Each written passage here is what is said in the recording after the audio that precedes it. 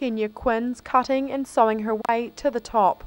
Selected from her class for a month-long internship at the Glassons head office later this year. And while the win's unexpected, she's stoked with the opportunity as she thinks ahead to her career. In the future I do want to have my own label, so anything, and I love to learn, so anything that I can gain more knowledge is an amazing opportunity. Quinn used her graduate collection to vie for the internship.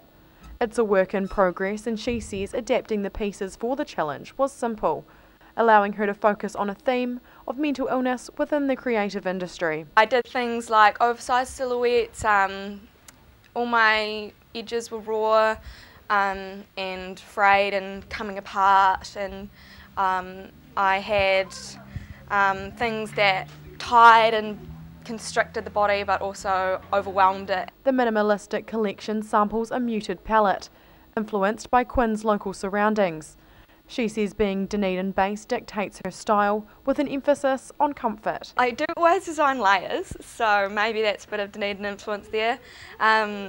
Always prepared for whatever weather. As she approaches the end of her degree and coveted industry experience, Quinn's fine-tuning her work for public scrutiny. By now we've figured out who we are and what we want to show the world.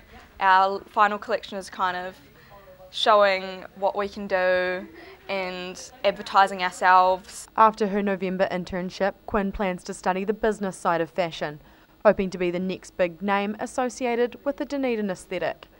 Ruby McAndrew, 39, Dunedin News.